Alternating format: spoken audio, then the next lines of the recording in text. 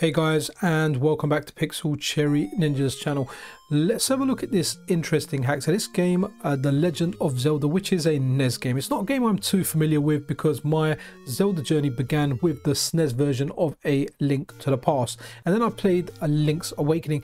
This is one that I passed. A friend of mine, he played it. A few friends of mine played it. When we hung out together, we ended up playing like Mega Man and Mario Brothers. So this NES game has now been ported over to the SNES.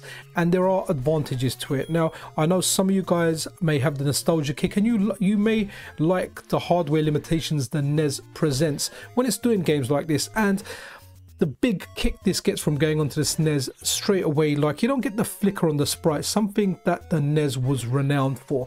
You know, when you're playing the game and your character like is just kind of ghosting and you're getting that ghosting effect, it's not happening here. Also, another thing that I noticed is when the screen transitions over, when you go from one screen to the next, it is just butter smooth.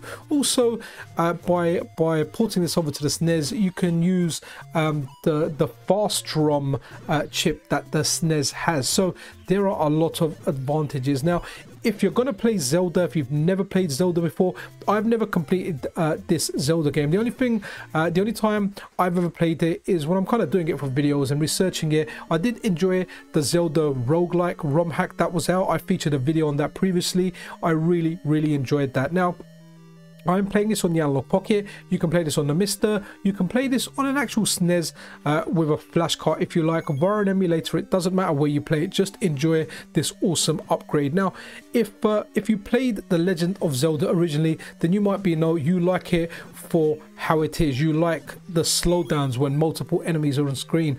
You like, I get that. Nostalgia plays a big part here, but because I never played this game originally, for me, this is the version I will be playing. It looks great on the Analogue Pocket in handheld mode, and here it is via the dock, via my capture card, and it still runs and plays fantastically. So my advice would be, if you've never played the original Zelda game, then maybe this is the one you want to check. If you've had enough of Tears of the Kingdom and the World of 3D and you want to step it down in that kind of bird's eye view or over the top view, old school kind of vibe in Zelda, then this might be the one to play. To be honest, after playing like a bit for the video today, where I kind of got to the boss on the first dungeon, this is the first dungeon here, it has actually aged well. It's not aged bad. There's some games that you play from like the NES era, the Master System era, and when you play them now, honestly, they're just not worth playing. I wouldn't say that for Zelda. I think even the NES version as it is plays well, but this Super Nintendo version just gives it that big beef injection that just makes it better. Do let me know if you played the original Zelda, like what your thoughts are on this, because I'm always interested. There's some stuff that I would never take away the deficiencies that game has, and an example of that is Street Fighter. Arcade Atavism actually fixed the slowdowns in Super Street Fighter 2 Turbo, and I was thinking about it, thinking this is a big thing. Then I thought, you know what, this isn't for me.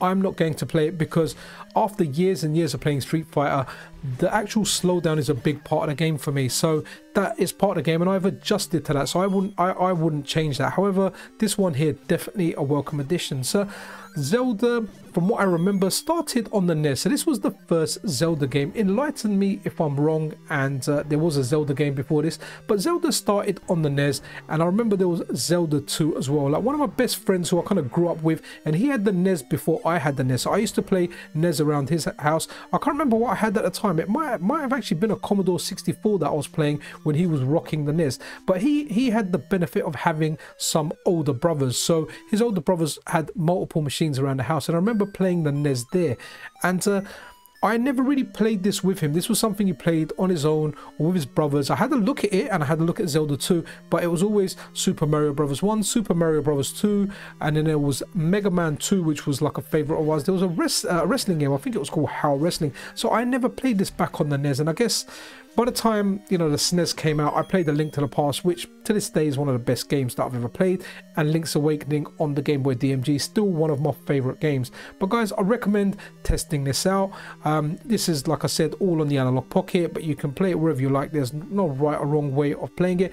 If you really do like Infidelity's work, he's always bringing stuff over from the NES to the SNES. The last one was, I think, Mega Man 2. That's the one that he brought over, and that was fantastic. A fantastic job job just like this one. So if you want to support his work, I'll leave links to his Patreon, his Ko-fi, as well as his Twitter, or you can just go over on Twitter and thank him. But if you're really impressed by this and it's something you like, then consider supporting the guy over on Patreon. But that's really it, guys. I wanted to show you this game because this has made it over from the NES to the SNES, and honestly, if you've never played Zelda and it's the first time you're doing it, this would be the version to play. Anyway guys, I'll see you around in the next video. If you're not subscribed, a subscription and a like, all the good stuff is super appreciated. I'll see you around in the next video. This is Pixel Cherry Ninja out.